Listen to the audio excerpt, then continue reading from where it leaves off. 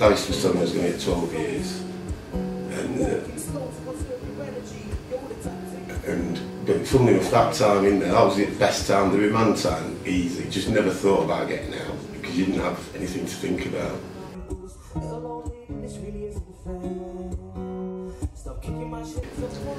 Got into heroin then.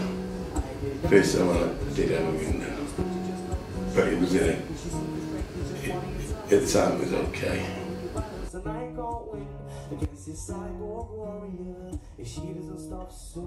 My name's Jason Rutherford. I'm 44 years old. And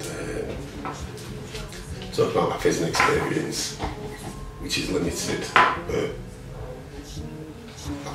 I've had 3 sentences, 1 on remand. I've been to a few prisons, but it's still limited my experience. So. You know, use the word rehabilitation a lot and stuff like that, but the reality of, because there's a pressure on them politically to have that in there. Well, at certain times there's been more pressure than others.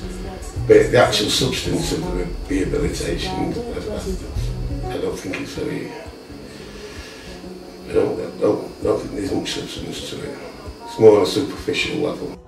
You know, because it makes you reflect to look at your life, and it's not what you want. You know, nobody wants to be in there really. Even though some people need it and kind of get drawn back to it, I think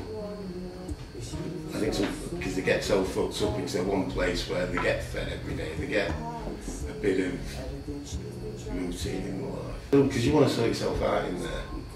You kind of, most people tend to sort themselves out when they get out. They have these, you know, they want their life to change. They don't want to keep making the same mistakes. Where society takes precedence over money and power, I think it'll always be fucked. It always has been, I think. It always will be.